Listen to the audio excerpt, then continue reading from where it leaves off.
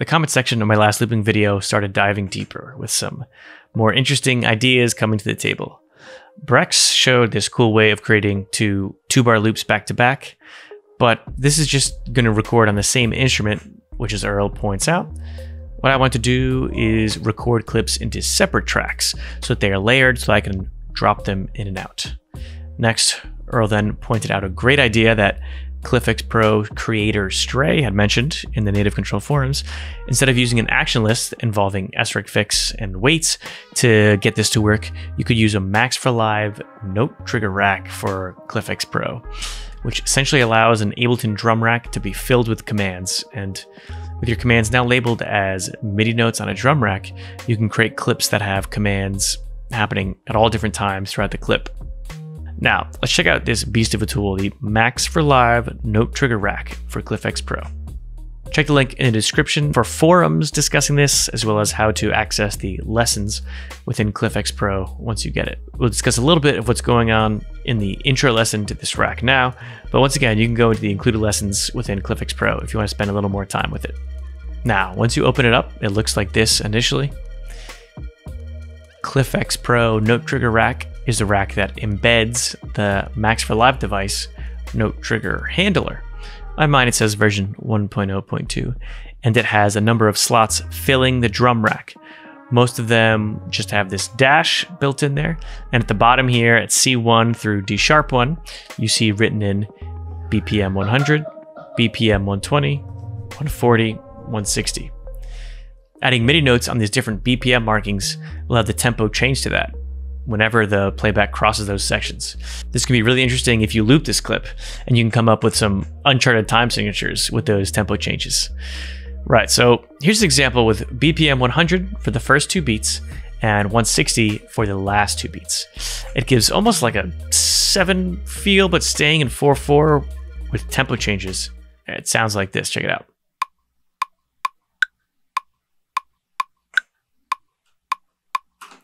And to change what tempo it's moving to, you can just go into the drum rack, and instead of BPM 160, you can just type in, let's say, BPM 174. All right.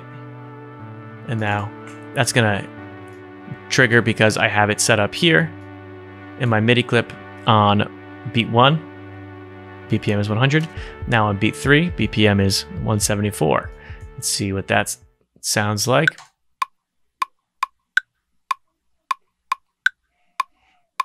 You can see that tempo changing here. Right. Yeah, this typing in on the names of the drum rack clips is how you can achieve the type of live looping requested in today's question. Though that constant BPM swapping is very interesting on its own. To stay on track here, again, this is part 1 of my live looping with the Note Trigger Rack series. So let's start breaking down how to achieve Earl's quest to record 2 instruments, 2 measures each, within 4 measures, no 1-bar pause in between, and certainly no need to press anything in between instrument switching. Now, from the forum post Earl listed, again, here's what Stray recommended to achieve this type of looping. So he said you set up 4 pads like this, Arrm on, play 1, and Arrm on, right, to arm the different tracks and play your session clips, which can trigger recording, as well as 2 play 1 to kind of play second track. Create a clip that's 5 bars long, turn its loop off, and on bar 1, beat 1, you trigger 1 Arrm on and 1 play 1. So turn track 1 on and play the first clip slot in track 1. On bar 3, beat 1, you trigger 1 play 1, 2 Arrm on, and 2 play 1. On bar 5, beat 1, you trigger 2 play 1. So this is meant to be used to record 2 bars simultaneously and get them into 2 different instrument slots. Now, when trying this pattern out of the box, so to speak, I had some issues getting it to work right away. Here's what happens when I plugged it in right away. Yeah, first off, it goes right to this clip slot at the very up top, so you have to make sure everything's cleared out since it's going to clip 1. Also, it doesn't turn off other instruments or have the metronome lined up, so this works if you have the metronome on and you don't have any other instruments armed as you trigger this. All right, so here we go.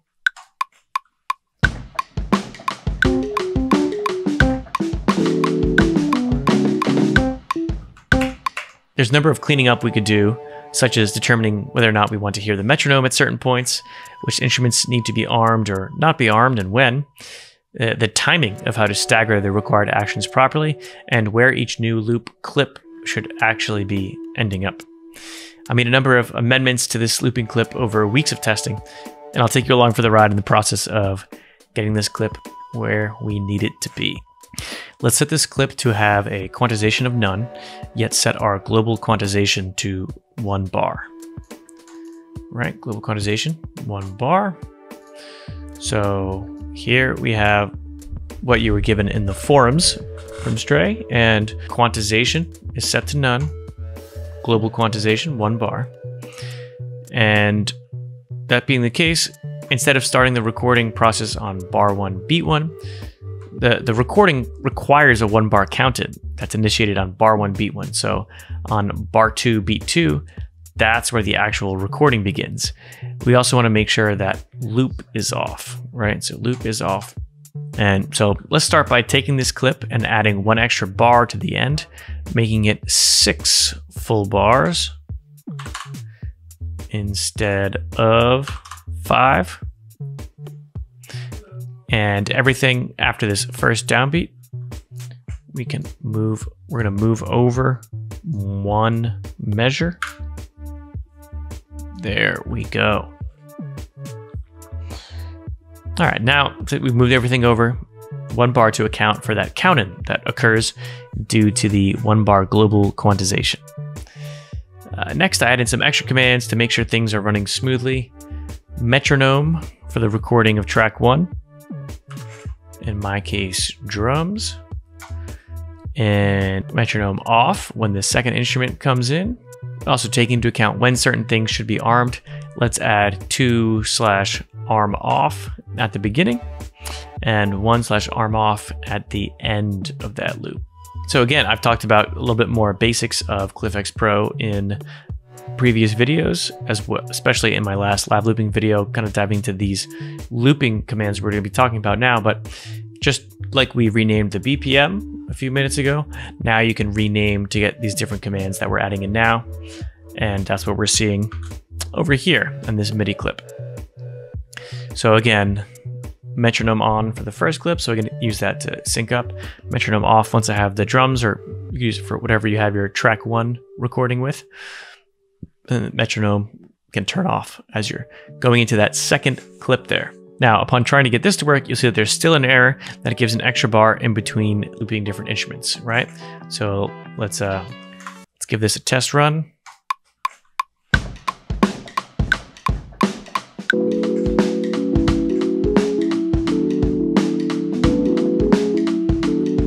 And you'll see there I had an extra bar before recording to the next instrument. And that's the whole problem we're trying to solve here with this Q&A today. So now to overcome that, let's take these commands and move them over just a bit to get it to trigger to record the next measure right before the next measure. And the global quantization of 1 bar will kick in to make sure that it starts recording right on the next downbeat.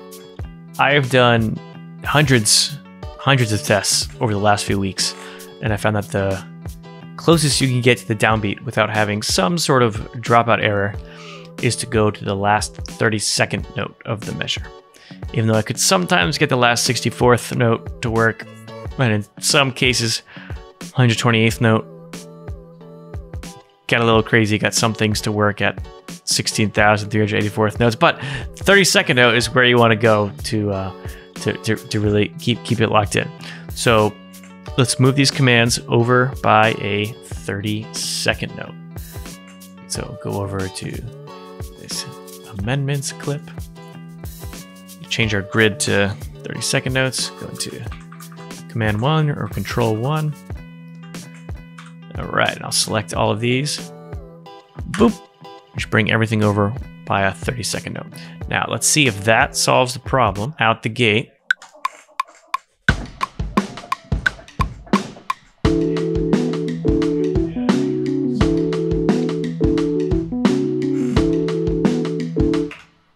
And there we go. Boom. We have 4 measures created, 2 instruments that have their own 2-bar loops that can be manipulated, brought in, brought out, or later fully developed into song ideas. Now, I'm going to save the juiciest bits of how to turn this idea into a full live looping machine with more instruments at all different clip lengths. The last big tip I'll give in this first video of the Note Trigger Rack series is this. Consider where your loop will end up. Consider where your loop will end up, all right? So up until this point, we've always been designating these loops we create to go into clip slot 1, right? So each time a loop is going to end up in this top scene here. But what if instead of always sending it to that same place, rendering the looper useless unless that slot 1 is empty, we could instead send our new loop to the next available clip slot, huh? Here's how you do it. You can use 1/cell empty to select the next empty clip. Then use 1 cell to play that selected empty clip. As you may have guessed, sequencing of these events is important. The empty clip must be selected first, then you can trigger the play of that clip. Another interesting discovery is that when the first instrument being looped has its arm turned off before the downbeat of the next measure, it will start to play back automatically, so we no longer need to have 1 play 1 triggered at the end of loop 1.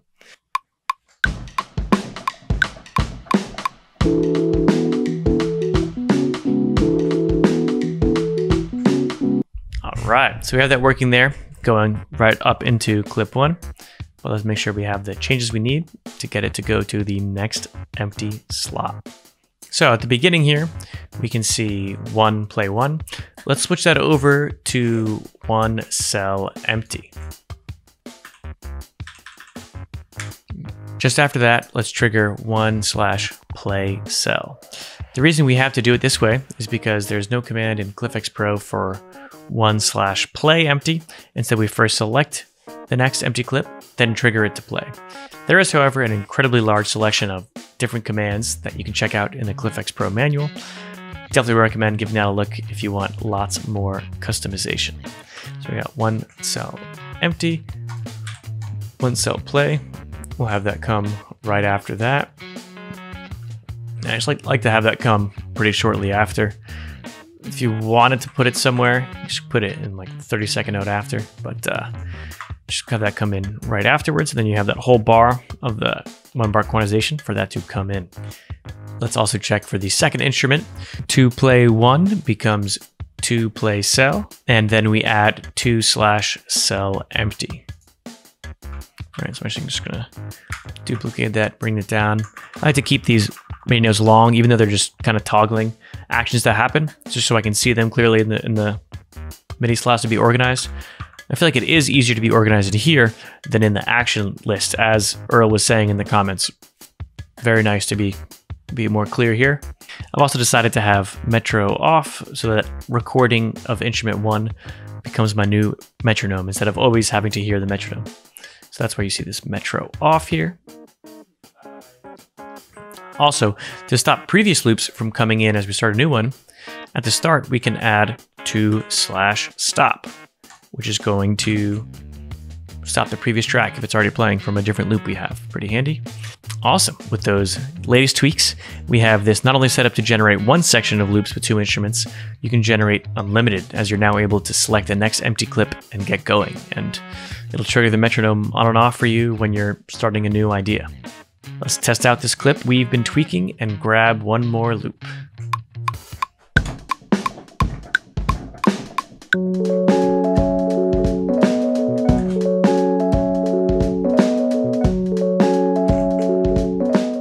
All right, there we've got it. I hope you've enjoyed this looping deep dive. If so, hitting the thumb and subscribing definitely helps keep me motivated, especially with this video series, as it took over 50 hours of research and troubleshooting to put together. And check out the next video in this series here as we dive into how to loop more than 4 instruments together with no bar rest in between and at whatever bar length you like. Take care.